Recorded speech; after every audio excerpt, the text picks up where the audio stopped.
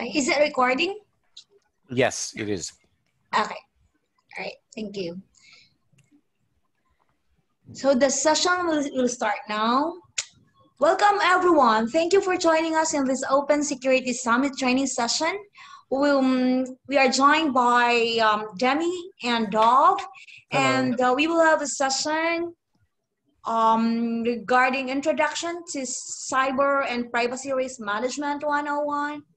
So with regard to this, I'm going to lay down the summit rules or expectations. So we expect everybody to participate in the discussions. If you have any questions, please don't be shy.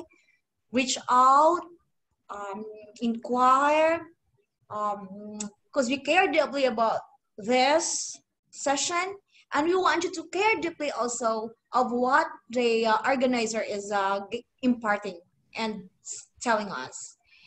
And with regard to this session, we expect mutual respect for each other, and we want you to challenge directly and be solution focused then.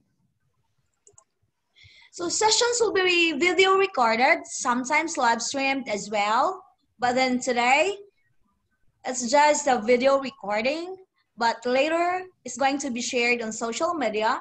For example, like our YouTube channel, Twitter account, and LinkedIn account. And so if you don't want to be identified, please take personal precautions, such as not activating your video or using NA as your name during this session. And everything created at the summit is released under a CCR and open source license.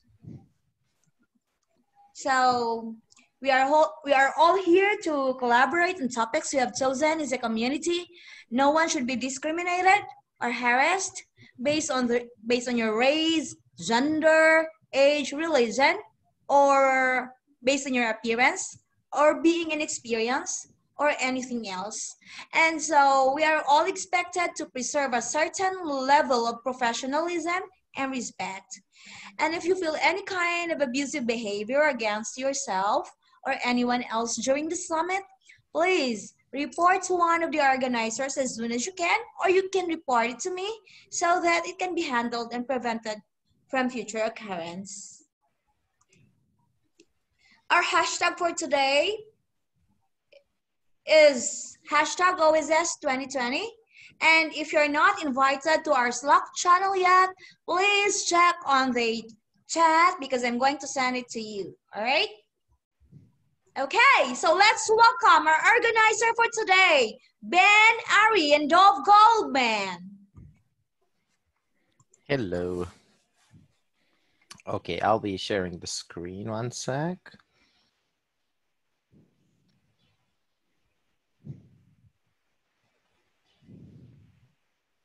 Cool. I presume that you can see my screen.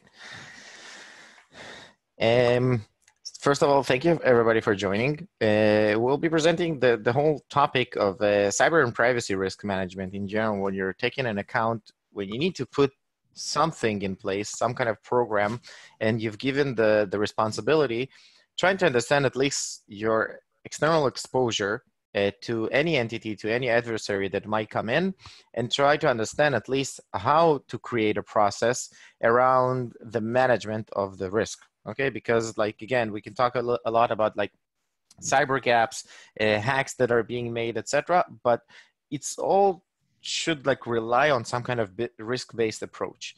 And we'll talk mostly from our experience from years in the industry of implementing these kind of like solutions, and also trying to talk about the problems that might occur during the process itself and how it's done today in the market. Okay, so I think we'll start with a short round of introductions, Dov. I'll start with myself and then I'll give you the stage also. My name is Demi Ben-Ari, as Alona had mentioned. I'm the CTO and co-founder of Reyes. In the past, I was in the Israeli Air Force. There I was served as a software engineer, a team leader, and then a senior engineer. There I actually developed a missile defense system. So I come from the background of engineering. Then I also like shifted to the world of maritime analytics. Basically, what I did with the missiles in the Israeli Air Force, I did with ships when I left the military. And then I started also like handling the world of big data security, a lot of DevOps and cloud automations, etc. So this is my background in general, also doing lots of developer communities. I founded a really large developer community over like 6,500 people, I think, right now, focused on big data, data science, DevOps, cloud, etc. And in the past, I think like around like four and change years, we founded Reyes together with other founders that were together with me in the military. This is all in all the background. And I'm Dov Goldman. I'm Director of Risk and Compliance at Reyes. I joined the company 1.25 years ago. And I am by training a software developer, and I've done also network engineering. But primarily I've been a serial entrepreneur, and about 10 years ago, I started working in the esoteric field, then at least, of third-party risk. And since then, I've designed products for a couple of companies in this space, and then very, very proud to have joined my favorite company in this space, Reyes. We're really proud also that having you with us, Dov. Cool. Okay, so I think we'll start with the first part of the talk itself and speak about security in general. When I'm given the responsibility as, for example, let's take the role of the CISO, okay, and we're starting to manage the whole cyber risk out of it. And before we start talking about cyber risk, what's cybersecurity, okay? So cyber in general is basically talking about the digital footprint, the digital presence of a company or any entity basically in the world, and providing with a combination of cyber like security, providing some kind of envelope to it and the protection layer, or maybe like understanding where there's not enough protection. So humoristically, we can also see like different kinds of fails of physical security that are really common today in the world. But having those kind of things, this implies like with higher multiplication layers on the cybernetic world, like in general, the digital presence world of different kinds of misconfigurations and other faults that might occur when you're out there in the open web. So if we define security, a lot of times people take that as a notion of technology, right? We're trying to secure ourselves when we're digitally present in the world, but it's not only technology. Security is actually like taking action upon different kinds of security gaps that we might find. And not only that, it's not a one-off. I don't like improve my security and that's it. It's an ongoing process, okay? And you need to put different kinds of processes in place to at least understand how you can continuously improve, because everything is continuously changing also. So for that, you have lots of like risk assessment methods that are being introduced to the world. Okay, so eventually we said that we need to invest some amount of effort, right, in security, because we said we need to take action. But it's always a matter of resources that I'm willing to actually invest and put in this kind of process versus the amount of security that I can achieve, okay? Amount, like in general, percentage of protection, okay? And you can never achieve 100% protection. A lot of it has security research always says 99.9% secure means 100% exposed and hackable. Okay, because it takes only like one piece to actually expose yourself to some kind of hack. And eventually, as a security practitioner, as a data privacy officer, or different kinds of compliance measures that are out there today in the market, you get an X amount of resources that you can actually invest in any program, any maybe product itself. And you need to take these kind of resources and invest that in a smart manner.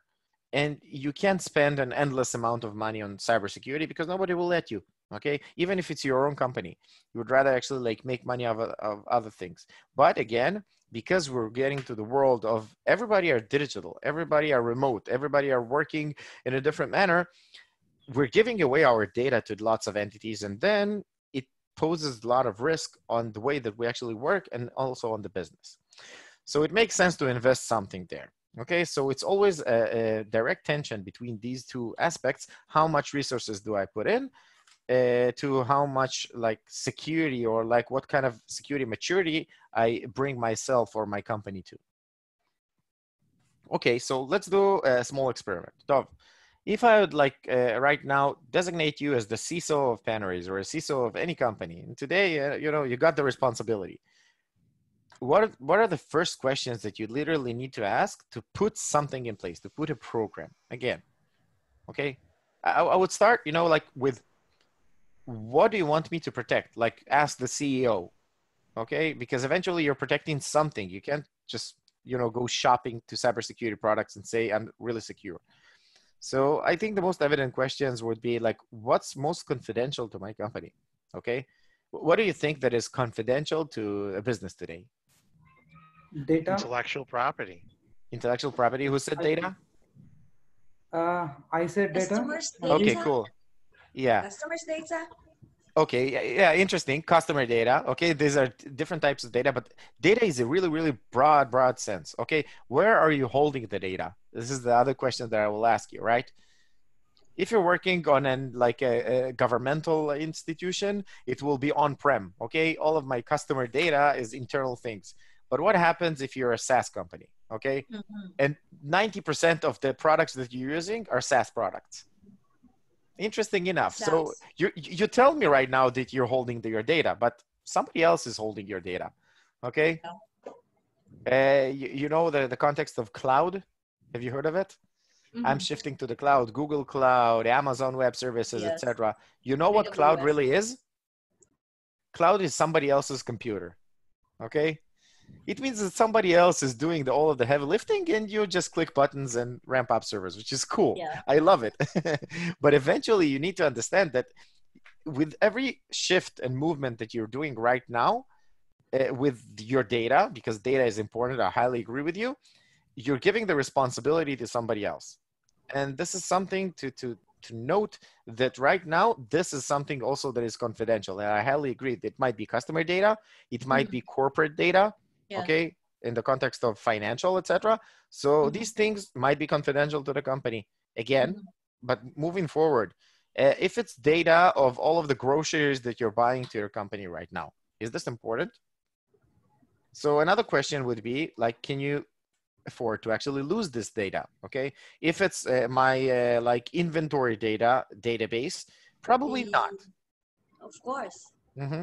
Okay, so I would ask also, if you lost it, is it actually irreplaceable? Okay, because if you maybe if something is gone, deleted, I don't know, something like that, but you can actually come back from backup in a matter of minutes. Maybe it's okay, okay, and it's a risk that I'm willing to take. And again, what could cost most damage? For example, Dov, I would like throw that question to you. On the day-to-day, a tool that we're using, you know, like CRMs, are they important? Can they cause damage to the company? The CRM itself can cause damage in the sense that there's all kinds of sensitive data, and specifically PII, non-public information about customers and contacts. So that's huge. The other thing that could happen is that it could shut down and we couldn't do business. So it's critical. Okay, so you mentioned like two important things. I would add to that something that usually, and I got that from some CISOs in the industry. You know why CRM is important business-wise? Not because you can't do business. Think of it that it has actually like all of your pipeline. And what happens if that data is leaked and your competitors right now know all of your like future pipeline of customers? Literally, they can kill you tomorrow, okay? They can actually approach everybody and say, you know, I will drop the price to 50%. That's it, okay? Literally, it will take you so much time and so much effort to actually recover from that. And of course, what might impact your reputation? Think of it, the defacement and all sorts of like embarrassing things to your cybersecurity posture. If something happens, can cause large like impact on your organization because, for example, if you get breached and you're a security company, it's kind of like weird, right? So all of these like experiments that we're doing, these are questions that should be asked to the board of directors to the high-ranking management of the company to try to understand at least what's your exposure and what are your most like valuable assets that you're trying to protect. Okay, and let's talk like practical. Okay, example of data assets, security assets, photos, credit card details, bank accounts, PII, like you've mentioned. Okay, accounts, Facebook, LinkedIn, social media accounts. Think of it that a lot of the phishing methods today are being done through fake accounts. Primary email, and when I'm saying primary email, I'll go back because like I gave a similar talk not a long time ago. How many email addresses do you have, Dov? 1, 2, 3, 4, 5. 5. Okay. So in general, it makes sense because you will have work email, a regular email that you're using on a day-to-day basis, a trash email or multiple trash emails, some embarrassing email that you opened when you were like 15 or something like that, and you're really embarrassed to use, but you have a lot of things there. And think of it that in average, you'll have like 3 to 4, right? But eventually you have some kind of like specific assets that might hold important information, and they're all kind of like interconnected. And eventually when we're talking about things, you will get to the intellectual property of a company, which is like super important in the context of what you're doing on a day-to-day. And if that actually is compromised, your business is down, okay? Or somebody will steal that and actually duplicate things. Again, important. We can talk about secret files, differently generated certificates, etc., password information, financial records of the company, user data, like you've mentioned, and customer data. So we have a lot of data assets that you might want to protect, but you need to prioritize them also. So think of it that right now we spoke about all of the data assets, but somebody will try to get that information, right? Because like a malicious adversary will try to get that. So basically he will need to do some kind of like reconnaissance phase to try to understand and to, I would say, reveal your attack surface to try to understand how we can actually get to these, I would say, crown jewels and steal them, correct? So what are you trying to discover? Again, we spoke about the intellectual property of a company. This is like the main goal, but how? How can I get there? So this is literally of understanding the digital footprint of a company and trying to identify the risk. You will try to understand the domains, subdomains of a company, the technologies used, devices that employees use, or maybe even like machines on the cloud, etc., like we mentioned, emails, personas, corporate, okay? Sometimes you try to understand and classify that. And also talking about social media accounts, because again, maybe I can lure you to click a link, do something, do an account takeover, and actually hop from an account to maybe even like take over your whole identity in the World Wide Web. Okay, so let's classify it. Eventually, we'll have lots of data assets in your organization, okay? And assets are you and me also. Okay, because right now an adversary, an attacker can actually identify us as somebody with high privileged accounts, and he can make us do things, okay, with some social engineering.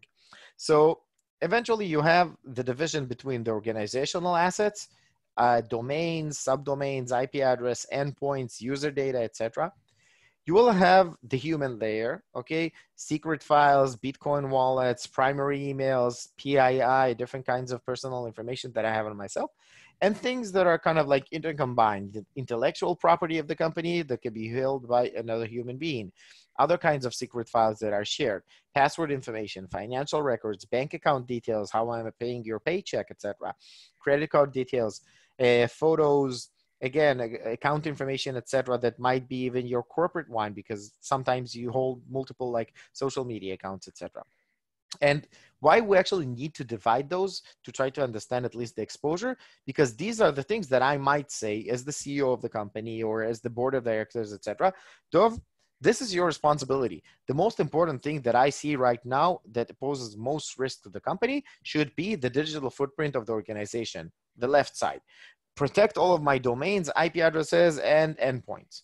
And then you can actually emphasize what type of solutions, or at least like pinpoint to that, where to invest most of your resources, because we've all defined as a company that these are the most valuable crown jewels of the company that I want to protect. Okay, So again, we spoke about the cloud, we spoke about different kinds of digital assets that are out there in the open, but eventually it's spread around the world, right? Because nothing is local today. Okay, eventually nothing is local. Even if you have a local data center, a lot of times your backups are not in your data center because you want disaster recovery, right? So you'll put that in a different place, bam, eventually you end up on a global distribution, or at least like not a local one. So identifying where are all of the assets in the world also is important. And if we go to the back to the world of data privacy, you know, like even in the US, you had in the past the safe harbor, right? You remember that?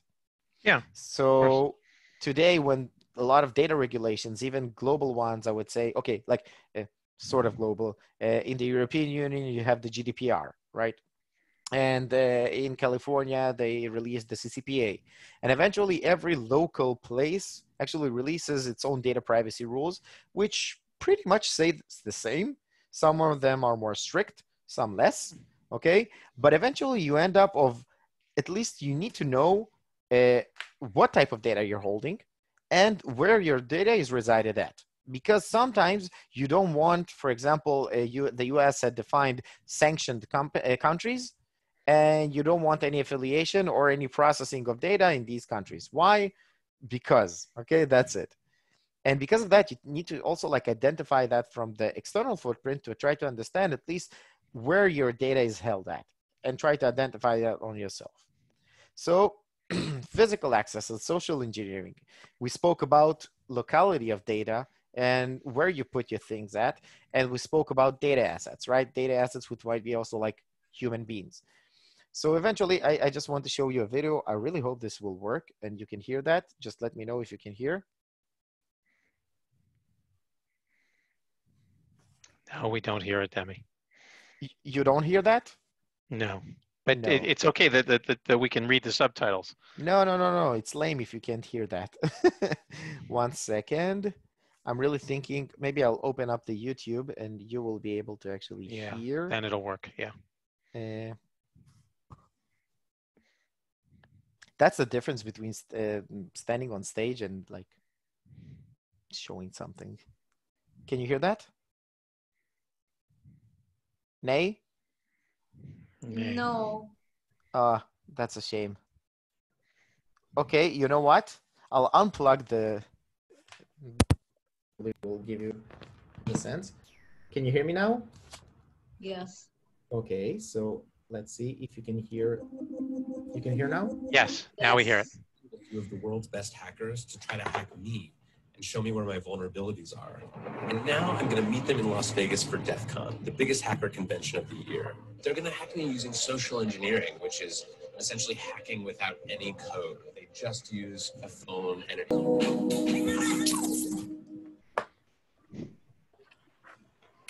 I love that video, Demi. It's a classic. I've seen it many times, and I'll watch it over and over again. Yeah, great. So in general, it gives you the at least understanding how easy is that. Once you have a bit of information about something in the context of personal information, that's it. It only takes a certain amount of effort. It might take a lot of money, a lot of time, but eventually you'll get there. And because of that, we need a lot of like compensating controls, I would say, to at least understand how we can protect ourselves. Okay, and we'll speak a bit about the different kinds of abilities that we can at least introduce to our company to protect ourselves better. So let's talk about tools that do reconnaissance, right? Because right now I've showed you kind of like a ridiculous way of doing social engineering and getting access to a person's information. A very effective way. Yeah, of course. The most effective one, by the way. I have like, it's a shame that yesterday's talk with Alad, he didn't actually just like start talking about all of the other social engineering abilities that he'd done, like the awareness training that he did to all of the employees in the company. He literally sent us to shops around the office to gather information from the salespeople in the shops about their personal life. And you couldn't like literally ask that. You needed like to do that with a story. So it's kind of an interesting way to do awareness training on social engineering by doing that by yourself. So we can speak about open source intelligence. Probably you heard of Shodan, right?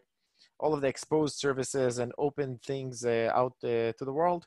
And you can search that by IP addresses, by domains, by different kinds of characteristics, and also like features that you can search upon, and to see different kinds of exploits that are out there also. So you can identify different, like even casino cameras that are open to the world, okay, on even household cameras, etc.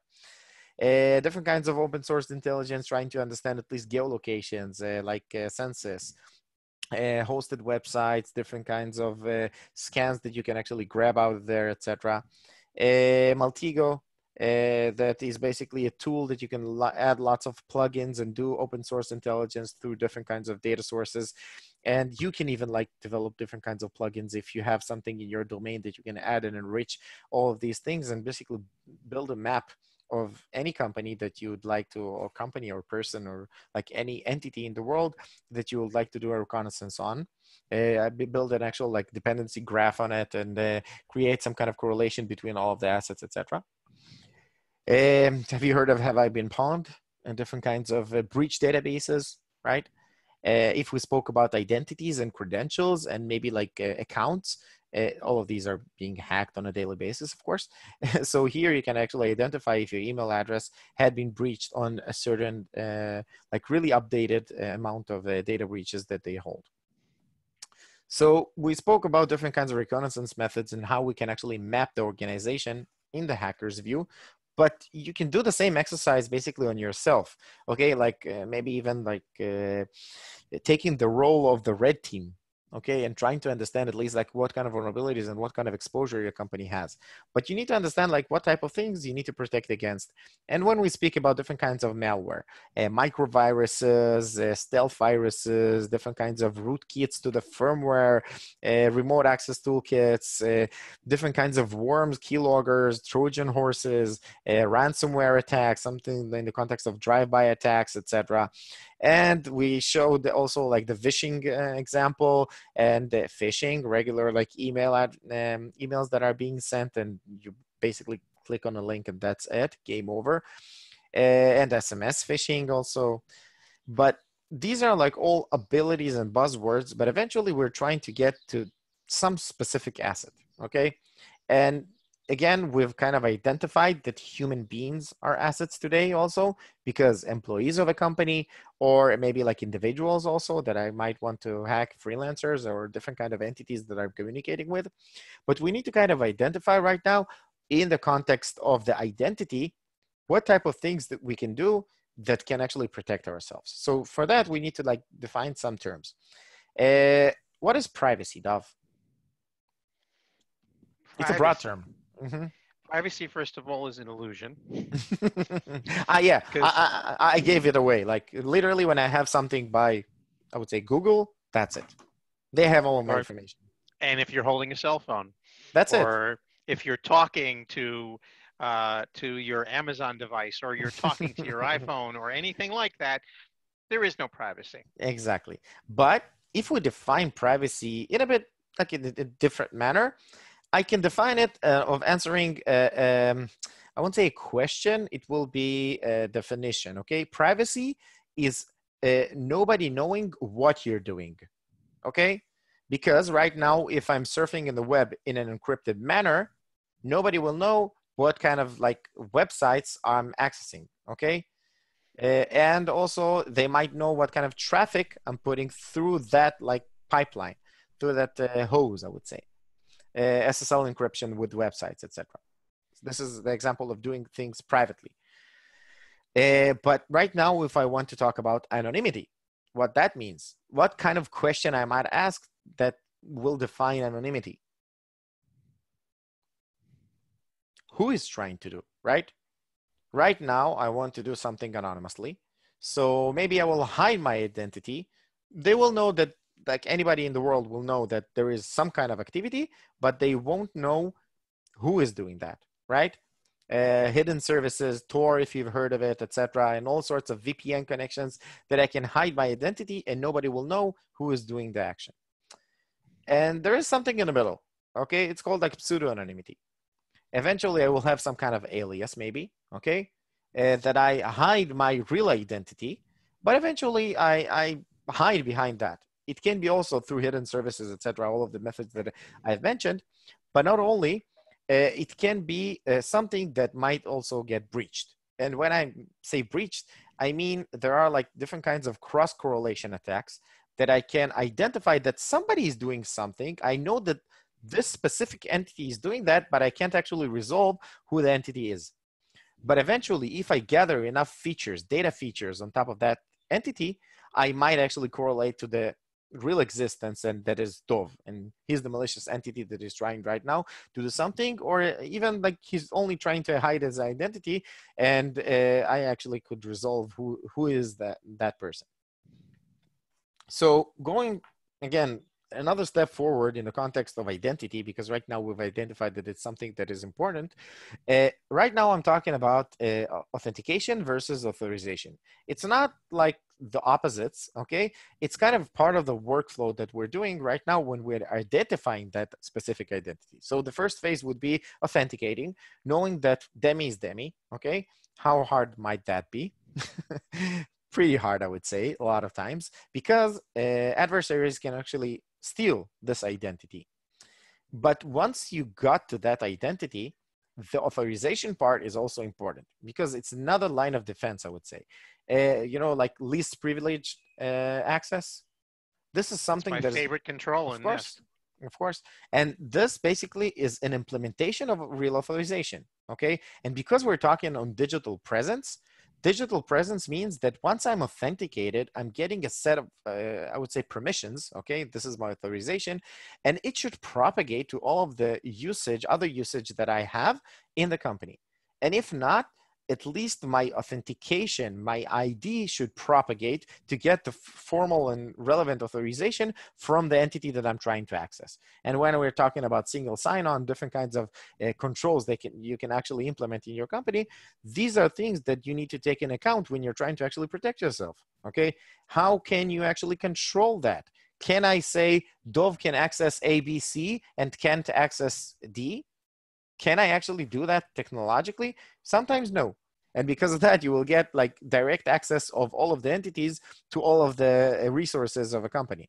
And what happens if Dov gets breached? Eventually somebody will overtake that, right? And he will like take access to all of the things that we gave you the ability to actually see. So it's also important to mention and to try to understand your exposure in that context. So basically you see cyber risk everywhere, right? But let's at least identify the circles of, I would say, like protection and things that we need to take in account to actually quantify the risk. So we spoke about different kinds of data assets, right? So it's not only like cybersecurity things, it can be even on the context of legal and in the context of data privacy per se, because right now I'm trying to protect all of the relevant assets that are important to my company. And when we're talking about different kinds of files, content, privacy things. Also, I'm maybe trying to protect the identities, right? That Dov's account won't be stolen. So this is like my internal perimeter, I would say. And caveat, I'm not really sure it's internal. And once we've actually identified that, we want to put, like you said, security controls, right? So you have a lot of technology security controls that you're going to put in place. For example, VPN connections, different kinds of encryption methods, multi-factor authentication, which is, wow, like super important. Different kinds of patching mechanisms, right? I don't know, like firewalls, web application firewalls, encryption, transit, and rest. You have lots of, like, I would say, knobs that you can put and close and open according to the needs that you need to like protect your perimeter. So awesome. You have like a million tools that you can invest endless amounts of money, right? But eventually, what are you trying to protect against, right? What are the real threats that you're seeing from the outside? And this is another factor that you need to take when you're trying to implement a program. So we spoke about phishing, spyware, adware, malware, etc., mass surveillance, exploit kits, backdoors, etc. But this is another perimeter of threats. Who is actually trying to exploit those? So, you know, like there are the sexy things, okay? The spies, nation states, hackers, cyber criminals, etc. But it can be really, really stupid, Okay, it can be your ex-partner, okay, your disgruntled employee, different colleagues that annoy you or like you annoy them, and eventually end up with some kind of exposure that is out there in the open. And it can be even, you know, the stupidest way, a 15-year-old that installed Kali Linux and literally like runs a brute force attack on you with multiple tools through some kind of cloud automation tool. And literally he clicks like send. That's it. He doesn't even know thoroughly what is going on, but he poses a really large risk.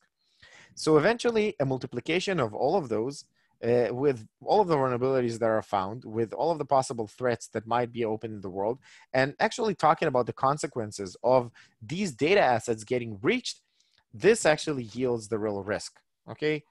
And eventually we're talking about data, okay? Consequences can be business impact, can be something in the context of data getting breached. It can be the cease of doing business, like you've mentioned, okay? Because right now you've stopped and halted, and that's it. You can't do business. And your customers will actually lose a lot of the trust that you've built with them because, again, you didn't provide the service. So a part of the, for example, if you're talking about different kinds of cybersecurity frameworks, and there are a lot, I know that both you and I are fond of the NIST CSF framework, and basically it's protecting your perimeter, understanding the threats that kind of like enter, preventing some of them, or at least what you can identify, even if you can't prevent them, eventually like detecting even what happened in the internal perimeter, or at least like on the external footprint landscape that you have. And eventually, when something will happen, because, you know, it's not an if, you need to know to recover out of it. And then rinse and repeat on that again and again and again, and do that whole process in a cycle. And if we go to the practical tools of implementation there, basically you can drill down and understand what kind of tools you can put in place to actually protect from either one, okay? Even the known threats and the unknown threats. So, I just want to add one thing, Demi, if I yes, can. sure. That one of the great things about the concept of NIST cybersecurity framework is it mandates that you should learn from those incidents. Mm-hmm. Every time something happens, you have new information, yes. and you have exposed vulnerabilities on your side, which you can now work on because you have the information about it. You didn't have it before. Yes, indeed. And of course, again, it's an ongoing process, like we've mentioned. And the thing is that if you don't keep tabs on it, you won't be able to actually learn anything, okay? Or at least if you'll be able to learn, it won't be effective because you haven't implemented anything in the context of protecting yourself, etc. So this also matters. And because it's a cybersecurity talk, I have to say cyber, really, really in a silent voice. And ask you the question, what do you think that are the top 3 things that you need to actually implement to stay safe online, Dov? Why don't we ask the audience? Let's see if somebody wants to chime in here. Alona, are people able to, I guess they can unmute. Chats. They can unmute. Actually, it's not that big an audience, so let's hear what people have to say. I see Sandeep unmuted himself. Yeah. Okay. Spam mails, get rid of spam mails, or like don't open if you know that it's not related to you. Okay, interesting. And like get rid of all advertisements. Like it can be of anything in any ad blocker. Yeah, ad blockers.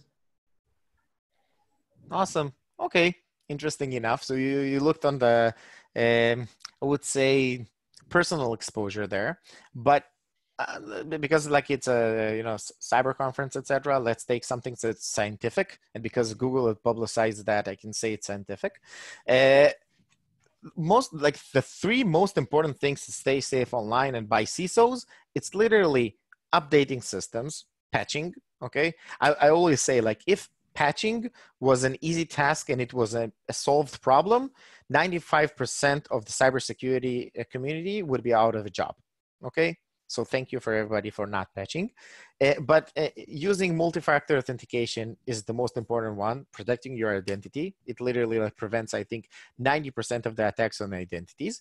And again, using password managers. Even if you've like done that, probably you can rotate the passwords, etc. So it's like, if I scope that, basically patch your programs and secure identity.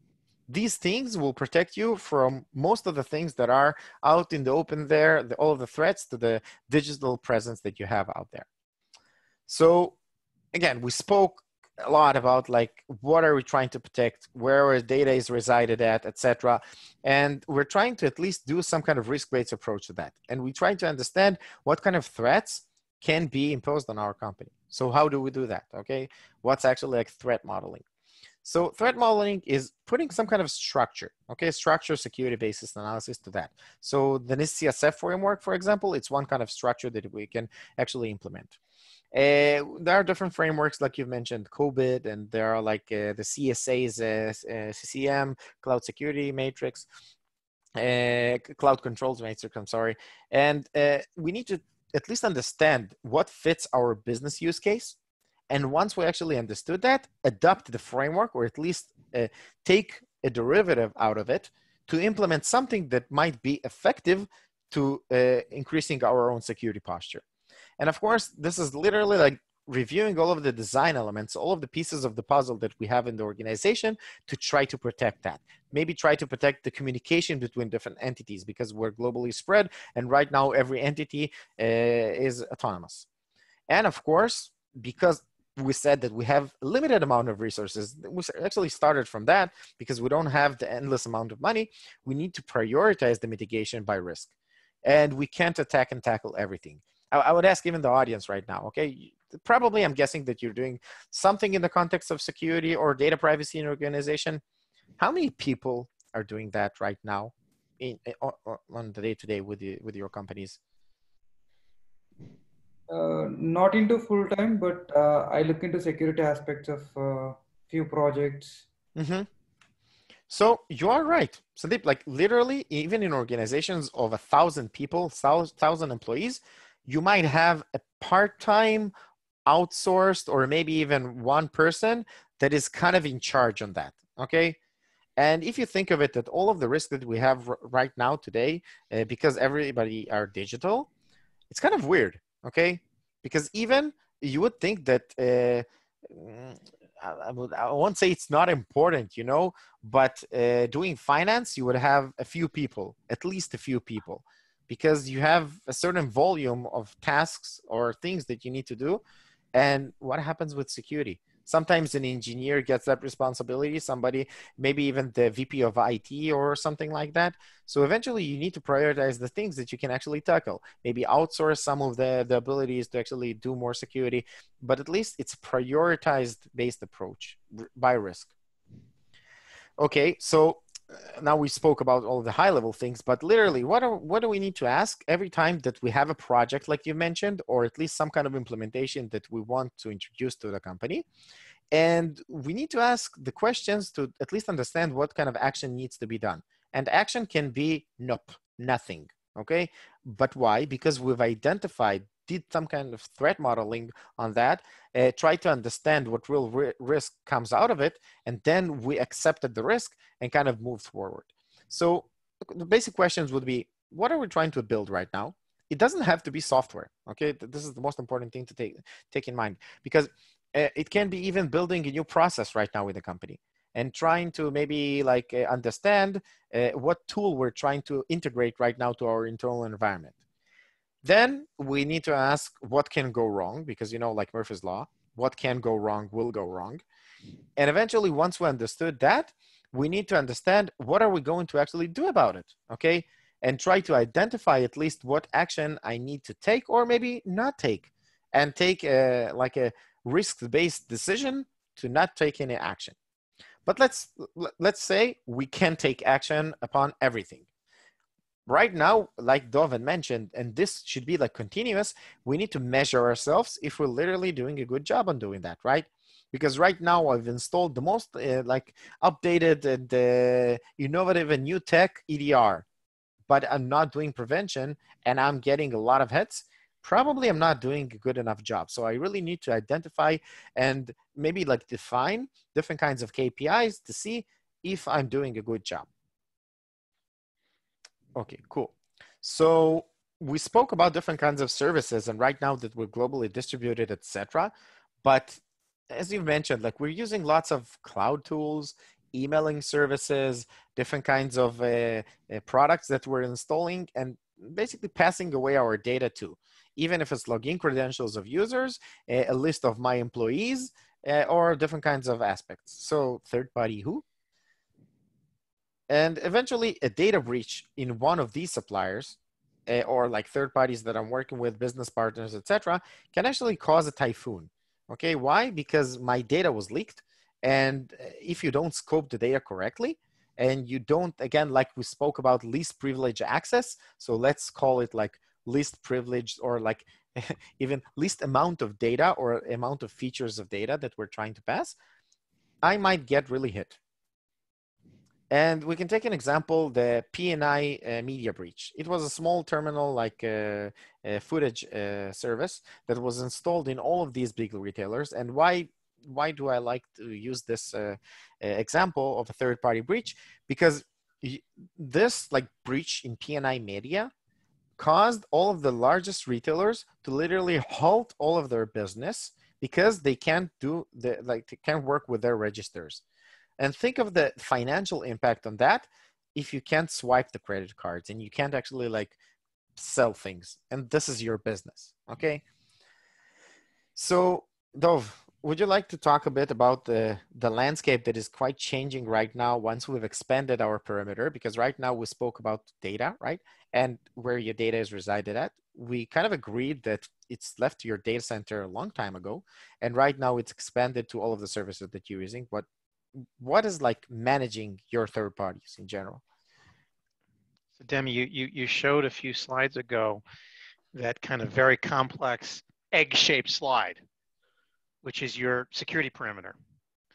So this is how I think of it.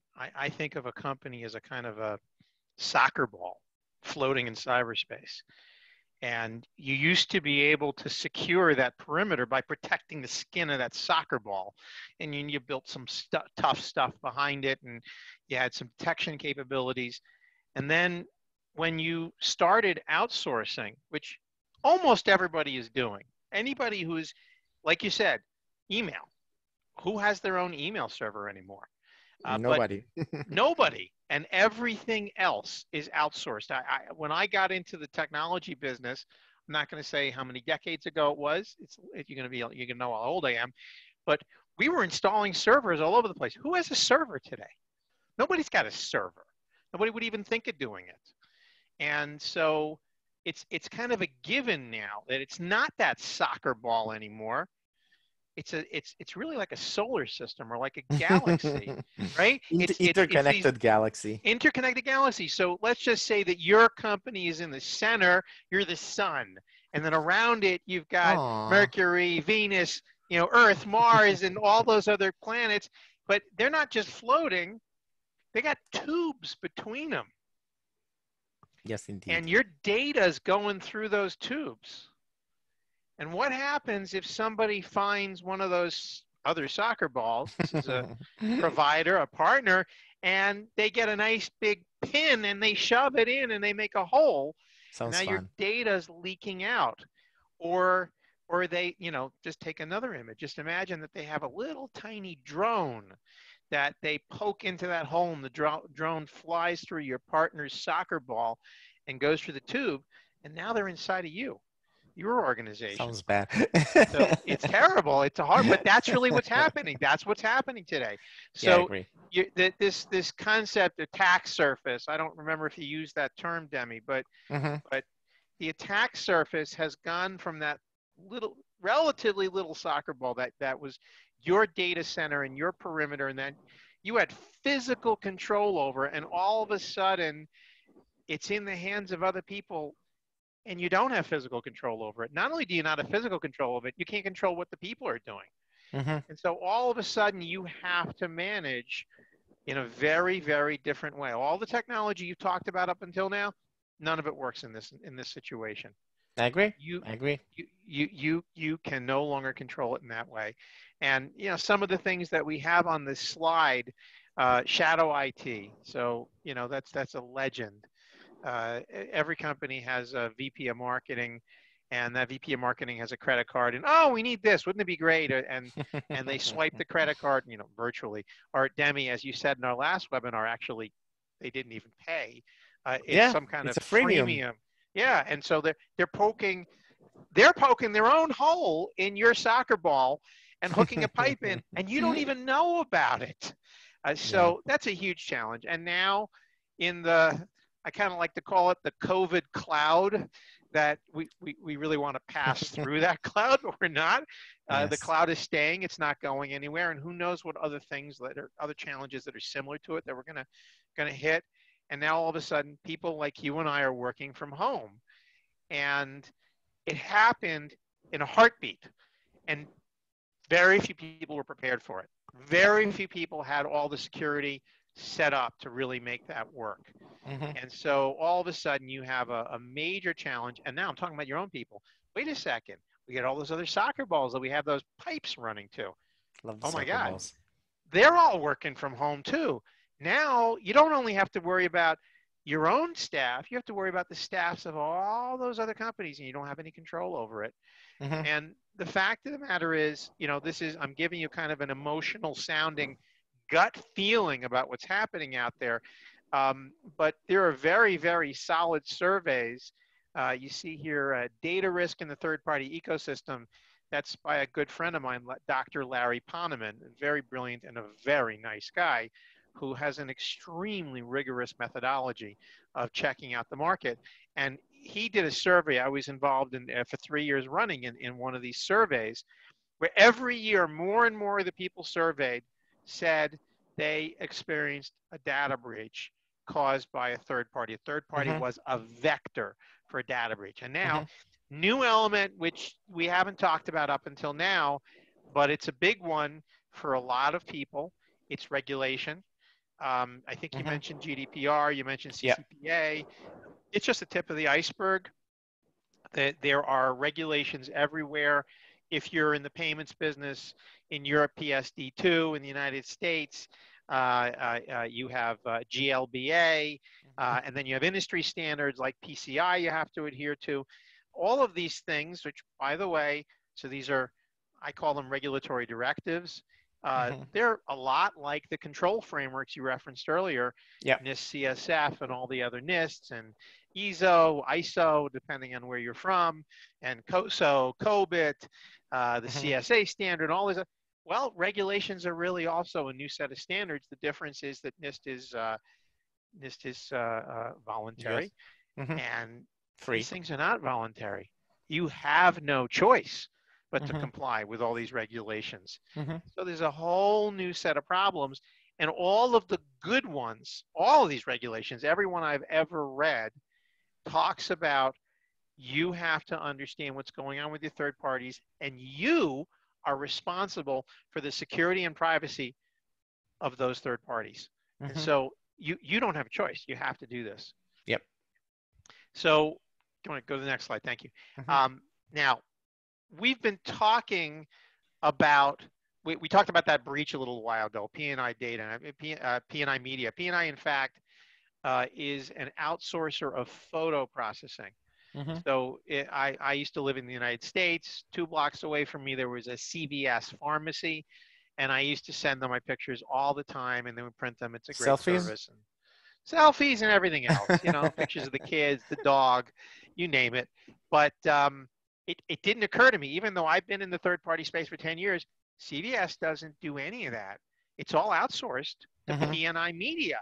So I gave them my credit card. I gave them my personal information. I gave them pictures. Who knows what personal data I gave them? And all of that was now in P&I media's hands. And I don't know what happened when the breach occurred. I don't really know. So there's a lot of dynamics here that hit each of us personally. Now, what we're talking about here with an outsourcer like that, that's a headline, critical relationship for a lot of companies. But if that's all you're checking out, you're really only covering part of the risk. So if you're like, let's just take an example that I know because I've been working with a lot of banks. 50% of the stuff I've been doing for the last, let's say 5-6 years has been with banks of all sizes, from from the biggest global banks down to very large mid-sized banks in the United States and in the UK and in other countries. And every one of those banks has not one, not two, not 10. They may have 50 law firms, 100 law firms. Law firms, for just everything, picture this, for anything for else. everything. Just picture the law firm is now one of those soccer balls floating in cyberspace, and you just connected them to you, and you can just ask them a simple question. If you want to know whether or not they're at a risk, you ask them, where do you store the documents that I give you that have all the personal information of my customers and all kinds of other intellectual property and very sensitive stuff? Where do you store that? And you're going to go get on the phone with any size law firm today, almost any in the world. Where do you store all that stuff? They're going to say, oh, we have this great new cloud-based document management system. Well, guess what? They're cloud, just like your big critical outsourcers. They're out in the cloud too. Payroll services, it's obviously cloud. You are outsourcing something where you are passing very, very sensitive information, and you may not be thinking about it. And so the message here is this concept of managing third parties, looking at them from a cybersecurity and privacy perspective. It's a big universe. It's lots of those soccer balls floating around your sun, lots of those planets floating around your sun with all kinds of pipes. And some of those pipes have holes in them. And so you have to look at the entire, not just vendors, but your partners of all kinds, your agents, intermediaries, all these relationships. You got to look at all of them. You got to think of them as being part of your attack surface. You have to manage them. But again, how do you manage them? You can't put technology out there in the traditional sense. You can't scan inside and enumerate all their assets, and you can't, have fire. It's up to them. It's not up to you. You're not allowed to do that inside. You're not allowed to. Exactly. Sure. So at least like to sum things up in the context of the risk on the company itself, and I would call that the corporate or the enterprise level risk or security. We spoke a lot about like threat modeling. Okay, it's great, but as we mentioned, it's not enough. You need to try to identify that continuously, and it's not a one-off. You don't just say that's it. Like right now, I didn't have security. I invested X, and right now, wow, I have security. It just doesn't work that way. Okay, developers should be threat modeling also, not only the security people. And when I say developers, it can be any stakeholder, any business entity in the organization. Always prioritize your data and business value and what are you actually trying to protect. Because right now you need to at least understand the landscape of where your data is distributed at, and then try to identify what's important. Make it quick, make it lightweight, okay? You don't have to solve all the problems in the world, and make it agile because everything will be changing and you need to adapt to that.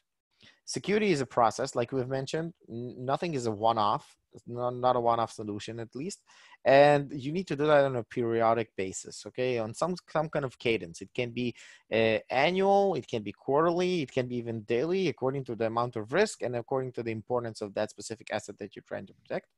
And of course, like everything, always challenge yourself, okay? And your software and all of the pieces that you're exposing digitally. And we spoke a lot in the context of, like internal entities that we're trying to at least communicate with. What happens if some kind of employee's account get breached or something in that context. But eventually, you need to understand at least other stakeholders that might be relevant when you're actually looking on this like whole flow, right? Because, for example, we have the internal business owner that owns the business function of what we're trying to achieve right now. This is one stakeholder.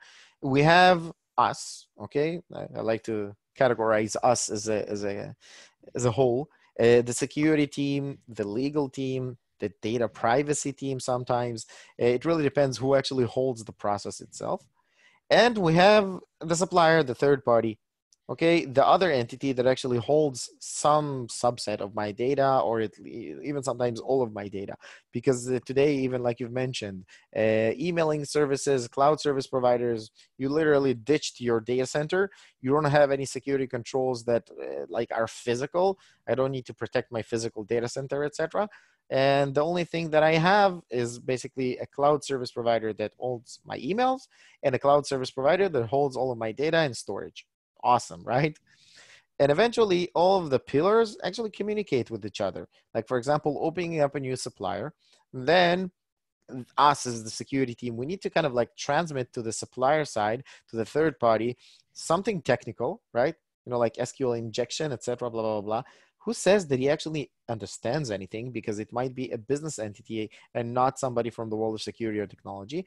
And then you need to communicate the things back to the not technological person on the other end, because these are the security gaps that prevent him doing business. Fun, Do you right? actually tell them $, pound sign, at sign, Don't you? exclamation marks, SQL injection? That's how I talk with my mother. I'm sure your SMSs. mother understands exactly what you're talking about. That's a blunt lie. I'm sorry. Yes. So we kind of need to identify also what's the impact, okay? Because right now we spoke about a process, but how it affects my company when I have this kind of process, okay? So traditional cybersecurity models, like what do you know today in the market, in the industry, Dov? The universal solution is a questionnaire. People send questionnaires out to their partners, their vendors, their everybody who they're working with. The questionnaires can be short. They can be very, very long. I've actually answered questionnaires that were over 1,000 questions. Fun with SigCore. Which say? Fun with SigCore. Actually, that was full SIG. I actually once answered a full SIG back when SIG was quite a bit bigger than it is today. It was something like 2,000 questions, but they'd given me a pass, and I only answered 1,000 or 1,200 questions. Such that was nice not people. Fun. Right, but this is a problematic approach. So the other approach that people are doing today is they are using scanning services. I'm going to go to the next slide there. No, sorry, I just we missed one, right? And there we go. Okay, so people are using security rating services. They are using tools that will scan the outside of a company. So back to my, planet or soccer ball metaphor. It's like you found the soccer ball. By the way, you have to find the soccer balls, and then you're running your fingers over the outside to find the grooves and the holes and the places where there's the surface rubbed off and the air is coming out. But the fact of the matter is that the scanning, it's powerful, but it's like an iceberg, and you're only getting the tip of the iceberg. You don't actually know what's going on under the surface of those apparently calm waters. Maybe some turbulence. Yep, indeed. So okay. Probably, I'm guessing, again, hint, there must be a better way. But again, what's the problem with all of the traditional methods? Okay. So going back to what's the most common traditional method? Everybody who's concerned about this but has yet to build beyond that is sending out questionnaires. Usually they're doing them as Excel spreadsheets, or some people who are particularly masochistic are sending them out as Word documents. I know, Demi, you have answered a bunch of stuff. Yes, that's no, not fun. Excel isn't fun, but Word is worse.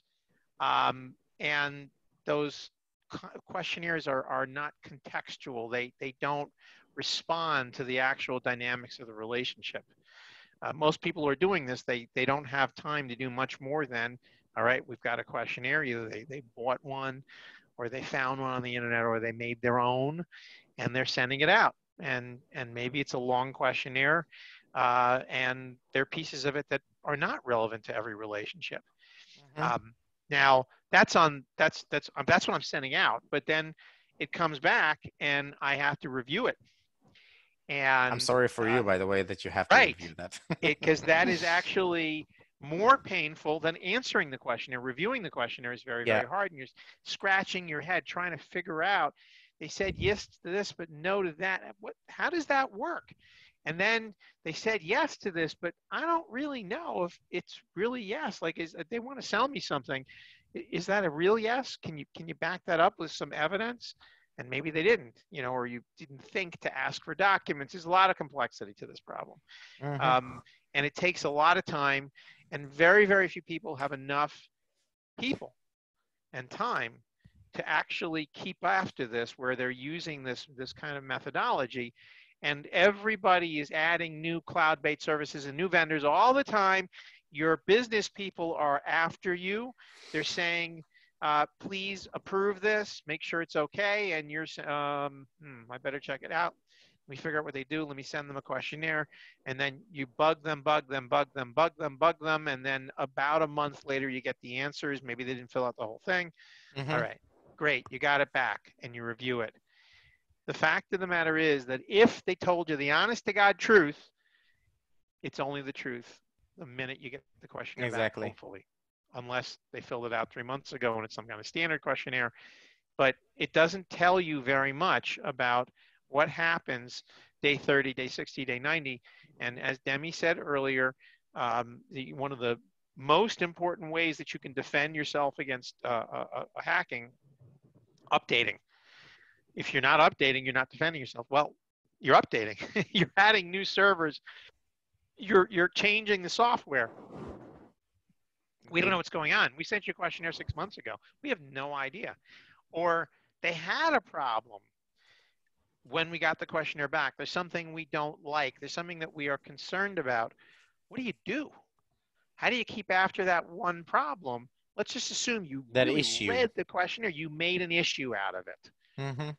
What do you do with that? I don't know.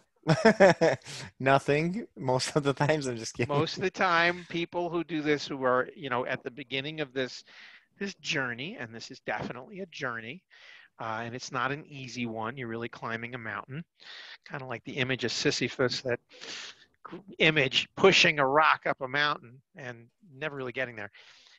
But let's turn the tables here. Let's look at it from the other side. So we were inside of our soccer ball. We're going over the pike. We're going to their soccer ball. How do they conceive of it? What do they feel like when they're looking at what you just sent them? You just sent them a questionnaire, or you're scanning them, or something like that. So, Tammy, you want to go to the next slide? Yeah, sure. Sorry. So, keep going. How does it actually see that? There we go. Okay. Well, what's it like? The dog ate my questionnaire. All right. Presumably that doesn't happen very often, but the questionnaire was too long. Happens all the time. The questionnaire has nothing to do with my business. I developed software for you. You sent me a questionnaire about cloud security. I don't run cloud for you. I don't even run a cloud-based app. I'm developing software that you're putting on your cloud infrastructure. You sent me something that's irrelevant. I can't even answer it. Or very, very common, you have a main contact at the company that you're thinking about hiring. It's a sales contact. Now, first of all, are they the right person to answer the question? Probably no. Or probably no. What will they do? They're going to answer yes to everything. They want to sell you something. Of course. So now let's go over to the issues of the scanning of that image of the iceberg. No, keep it going back. I'm sorry. Finish. Excuse me. That's okay. So you're telling them that your scanning solution identified a problem with their MX record or with an untrusted certificate. Or there's a version of software that's out of date or something like that. And they say, well, I don't know what you're talking about. I don't know what you're seeing. Or maybe it's a little bit more evolved where you're giving them some additional information about where you see an old version of software. And they're going to say, well, that's not my asset. That's a redirect or, something else like that. And back to something we said earlier, you found a problem. You don't like the way that they're MX record is set up. There's something missing here. And this is very, very common. We see this all the time. Yep. What do you do? I just don't believe it. I'm sorry. You know, we have airtight security. I check with my CISO. That's not a problem. Show me the details. Or something that you do see occasionally.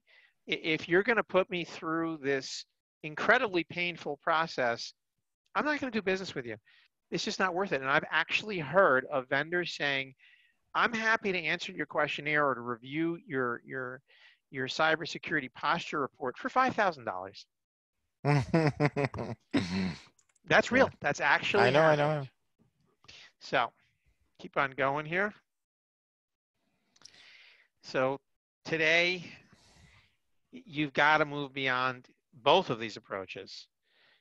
You can't do just manual questionnaires. You can't use security rating services, which are essentially data feeds. And they're good data feeds. Questionnaires have value. But if you're using either of them, you are not really going to be successful. You're going to be fighting an uphill battle, and you're not going to get the information you need. And most important, you're not going to get to the end of the story with your vendors.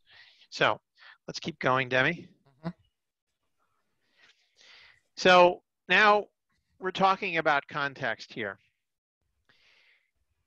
The portfolio of vendors that you have, they're not all the same. They don't all pose the same level of risk or the same kinds of risk. Going back to my example earlier, a company that does software development for you, you must be concerned about their secure development lifecycle, the secure development practices. You have to know whether they have a separation of duties and how they deploy versions. You have to know very, very different things about your cloud providers, or somebody who is selling you a web-based application. There's all different things going on there. Or maybe you're passing a data feed to somebody who's processing it for you. All of these people, all these vendors pose different risks. You must know what they're doing for you. And again, they don't all access the same information. It's just two very, very extreme examples. This may sound silly, but the people who empty the garbage every day in your facility, they're posing some risk to you. You want to know who their employees are. You want to know how they do background checks. You want to know if they prevent their employees from bringing cell phones into your company because they can take pictures. Or what are they going to do with that data? That's pretty radical if you have that, by the way. Not every industry actually needs that, or that type of protection, I mean. But it's real because I know, of course. They're like the spies. I mean, that is the simplest form of spying.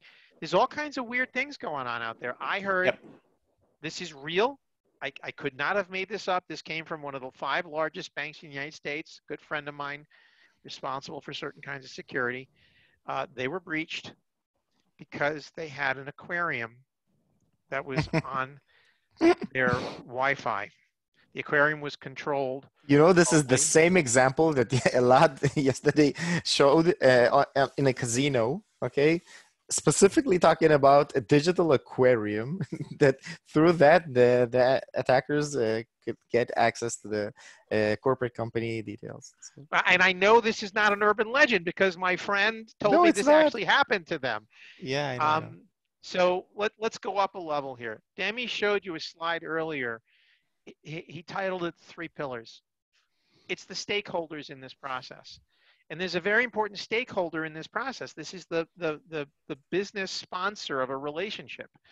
You know, an executive comes to IT and says, I'd like to buy Salesforce or some other CRM or Workday or any one of thousands of different SaaS-based applications.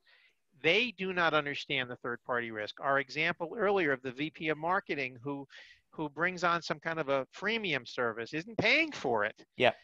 They don't understand the risk. They don't understand the concept of this risk. And your company is not going to have the same risk appetite as everybody else. So what we're saying here is that you have to put this whole thing into context. You have to have a context that is shared with all of those three pillars that we showed before: the business owner, the relationship owner, the business sponsor, whatever term you want. It's the person who wants to hire the vendor, the IT risk person who's doing all this work, person who's standing in the middle. Maybe that's some of us on this call today. And then we have the vendor. We want to be on the same page. And so the context has to be the same. And part of what that does for you is it makes possible a common language. If you're all talking about the same set of risks, at least now you can talk about them. If you have the terminology, you pick a framework like NIST CSF, or I'm a big fan of NIST privacy framework, because it establishes a common language for privacy. So this is even more important when it comes to third parties than it comes to your internal systems, because now you got to communicate with somebody who's going to hire the third party, and you got to communicate with the third party. And so this is very, very crucial that you put that context into the whole picture.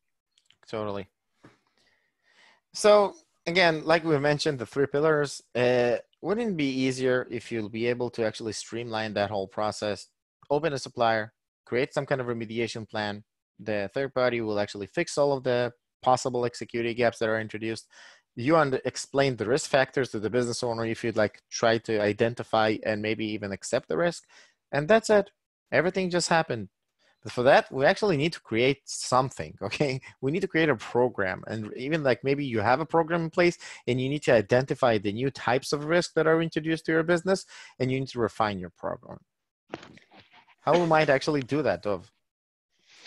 Okay, so let's start from the absolute beginning here. Before you start doing this, managing third-party information security and privacy, you have to work out the landscape within your company. Let's say you are the IT risk person who's responsible for this process. There are other people who are in the picture. There's the business owner, as I said earlier. Undoubtedly, legal is in the picture. You're negotiating a contract with somebody, or you're potentially negotiating a contract. You've done an RFP. And so they're involved. And by the way, they're also going to be involved when it comes to regulation, because they may be the carriers of that regulation, the compliance within your organization. Procurement, because, well, none of this happens without procurement. And maybe you're the security SME, or maybe somebody else is going to be security SME. So you got to know who's involved.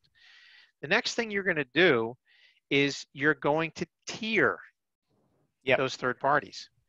You're going to break them up into groups that reflect different levels of risk for your business, different levels of criticality for your business. Criticality is how long can you do without them? If you can't do without them for even a minute, like we said earlier with P&I Media. Or even like, can you substitute them or not? Right. Something called vendor lock-in risk, some people call that. So you've got to break your portfolio of relationships into tiers. Some people call that segmentation. And then you're going to define a security policy for each tier. What do I need at that level of security? You're exposing your business at level 5. I need level 5 security. Level 4, what? Level 4 security. I'm being very simplistic about it, but if somebody is only level 1, there's really very little exposure, I don't need a lot of security. So I have a different policy. And then for each of those tiers, now I've been calling it this for years, a standard of care. There's a methodology for doing a review for each of those tiers. There is some kind of a standard for how frequently you're going to come back to review them again, because you don't know, things change. The recertification process. Recertification, or some people call it a cadence of rinse and repeat. Yes. And then if you're using a continuous monitoring feed, a security rating service, you don't want to look at all of the alerts you get with the same thresholds. Somebody who's at level 5 in terms of criticality or risk, 5-point change in their score, you're paying attention.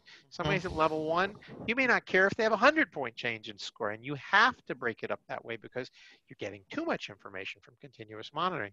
You have to have some predefined process for what to do with alerts that you get out of a security rating service. Who gets them? What do you do with them? You have to have some kind of a procedure. Do we have a review with the vendor? Well, maybe not always. Maybe if it's a small drop or a minor issue, it has nothing to do with the business we may just pass the information on to them and note it. But if it's directly related to what we're doing with them, what do? We have to have some kind of a discussion with the business owner, the sponsor of the relationship, and with the vendor. And then we have to have some kind of a predefined expectations of vendor response. Yep. Now, there are always going to be in every portfolio, you're going to have the third parties that don't adhere to your policy. And in some cases, you may have a good business reason to work with them. They may have a unique advantage that you would like to bring into your business. Yeah. And so what do you do? And sometimes you're going to remediate. You're going to try to have them fix the problem. And in many cases, they'll be willing to because they want to present the best face to the world. They want to have the best cybersecurity. It's good for business. And sometimes they can't because they just aren't that sophisticated. And in those cases, you're going to implement compensating controls. Yep. So the classic example of that, if any of you remember, is the 2013 Target breach in the United States, which was the mother of all third-party breaches. It's a great example of a lot of stupidity and a lot of mistakes that could have been prevented easily. It could have been what's called in many cases a kill chain. So in that situation, you had a provider. What did they do? Fazio Brothers. They were a provider of air conditioning. Air conditioning, yeah. Incredible. There's nothing to do with data. They're not outsourcing anything critical to you, except if your air conditioner's down, people may not come into your store. Yeah, but what about credentials? Well, so that's the issue here. So the way that breach happened, three mistakes really. Fazio Brothers wasn't careful enough about their passwords. And Target made a stupid mistake a couple of weeks before the breach happened. They connected their point of sale network to their operational network so that, once those two were bridged, anybody who got to the operational network could get credit card data that came out of their cash register, their terminals. So when you had Fazio Brothers submitting an invoice via accounts payable in Target's data systems, so they were allowed in, some hacker got in that way. So you had a cascade of problems that should have had a kill chain. Fazio Brothers should have had a better control over their password. Okay, we're going to assume they're just not sophisticated enough. They're in the HVAC business. They fix air conditioners. They don't understand this stuff. So what do you do as Target? Well, you define some kind of a complex password policy. You force them to change the passwords every 75 days. All right, those are controls that you have to put on them. But there's a simple control you put on yourselves. And we talked about it earlier. All the control frameworks have it. Principle of least privileged access. Just don't let them get to anything other than what they have to get to. VLANs and other access control mechanisms that you do internally. Don't rely on them. The last resort, can't fix this relationship. Find somebody else. Fire the vendor. Don't hire them. Lots of ways you can fix this. Yep. So now let's just say that, go to the next slide here, that you have built a cutting edge program. You are using the best questionnaire. You are using a really nice web-based tool to deliver it and pull it back and score it and all that great stuff. And you have a security rating service delivering to you a very, very complete data feed. And you've thought all these things through that we're talking about. So you still have a scale problem.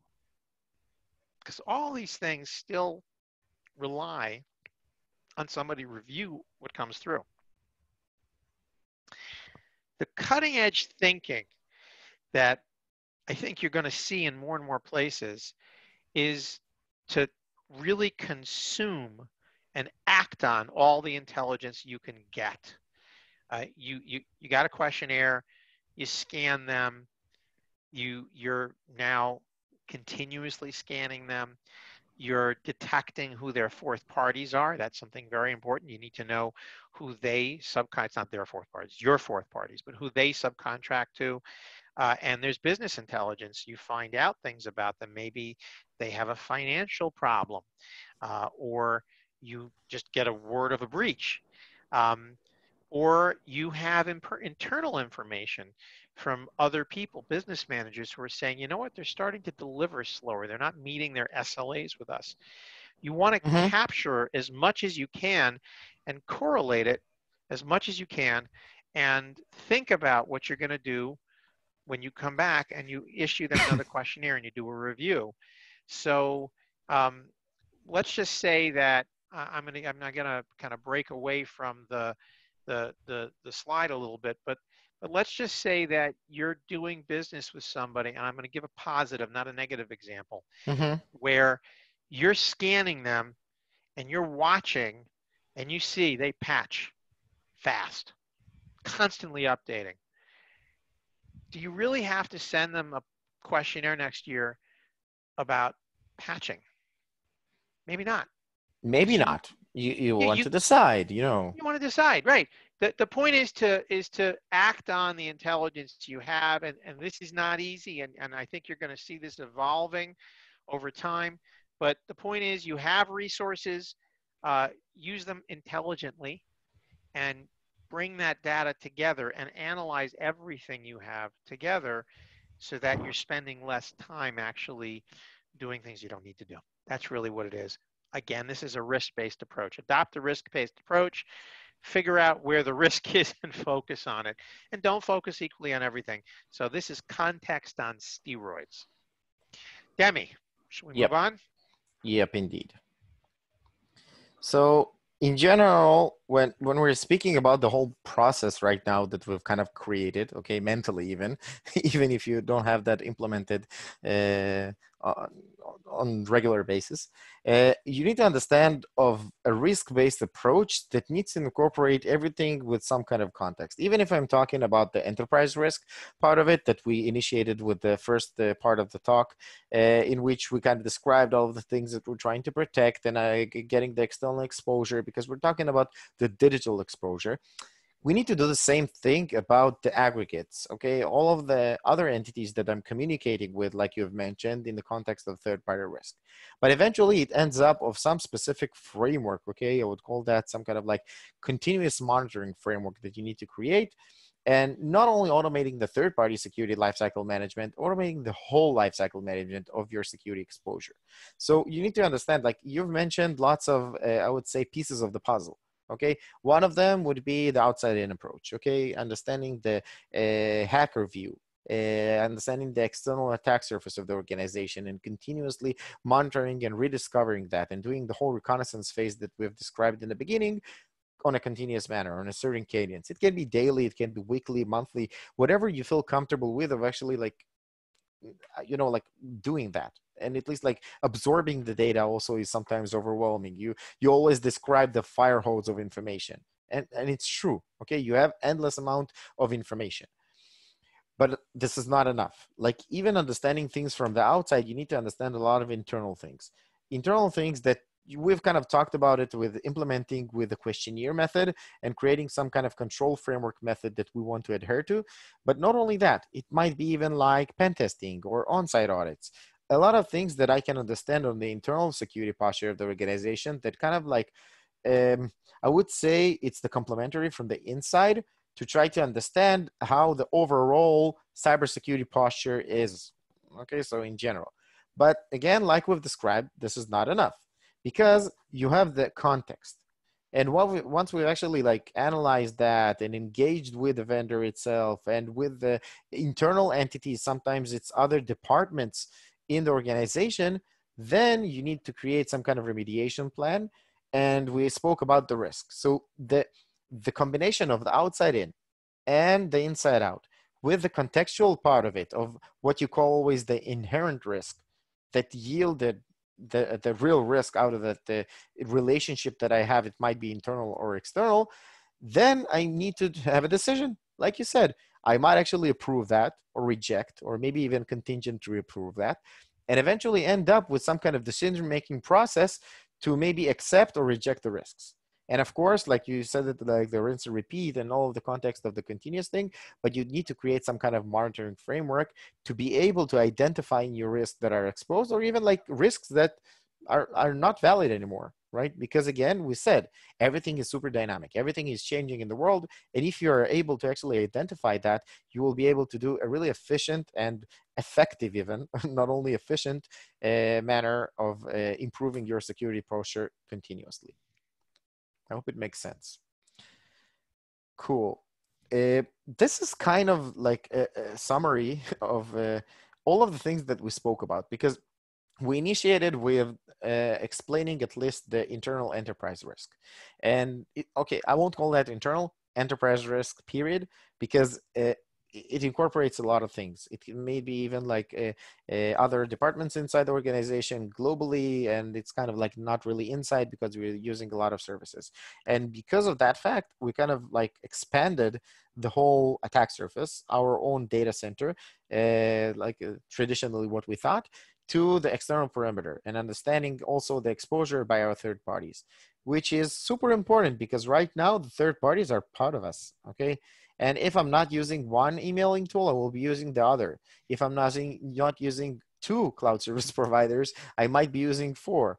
And when I'm saying cloud service provider, it can be even our Salesforce, okay? For example, as doing a CRM, because this is also cloud, right? Somebody else's cloud, somebody else's server. So eventually you need to at least understand your exposure, or if we start from the beginning in the context of data, what you're trying to protect, what type of data assets, because right now they are the key components, the IPs of the company. Then understand where they resided at, if it's on my premise or on the third party's premise, or both. And then eventually trying to understand continuously this overchanging landscape of our external attack surface and exposure. And eventually we end up with a really complex system. We need to put some kind of framework, or at least control framework in place to try to maybe monitor that and try to understand and get visibility on that blind spot currently that was created in the overchanging world today. So eventually we ended up with implementing some kind of program. I really hope that we kind of given you the practical tools to actually do that, with the right questions to ask internally in your organization and even other stakeholders that might be external to your organization. And after like talking for an hour and a half really, really fast and ping-ponging between us, I'm really sure that probably your faces are like this. And even if you didn't like ask questions during, really feel free to raise your hand virtually or unmute yourself, which is the new way of doing that, and asking. Thank you so much. All right, so any questions, guys? Anybody here have questions? Guys or gals? Gals and guys. Okay, so anybody who has questions in here? So if there are no questions and people are shy, then really feel free to contact both me or Dov via social media, LinkedIn, Facebook, Twitter, mail pigeons, whatever works. We have our email smoke addresses. Signals. I like smoke signals. Yeah? Yeah. But yeah. You know, the ozone layer and things, it's problematic. All right, steam signals. Steam signal. Okay, cool. So really, if we can help with anything, just let us know, some guidance or some even like connection to other types of people that implement these things. All will work. And enjoy the conference. Thank you very much for hosting, Alona, and all of the other guys on OWASP. This is awesome. No worries. Thank you so much, Demi and Dov. Guys, if you want to check on our channel, you can also collaborate in there. If you're not a member of our Slack channel, just check on the invitation in the chat messages, and you can click on that and join OSS Slack. And then if you want to go over our site and check on the recordings, please visit www.opensecuritysummit.org. Okay, and so you can see that on the channel. Yes, you can also see it on YouTube. You have Yes. all of the talks, and it's super fast uploaded. I must say. Yes. You can also check our YouTube channel. The link is in the chat. Okay? All right, all right. So thank you so much for your time. I'm going to end the recording. So if people are shy, then you can ask questions after the recording is off. Cool. Thank you.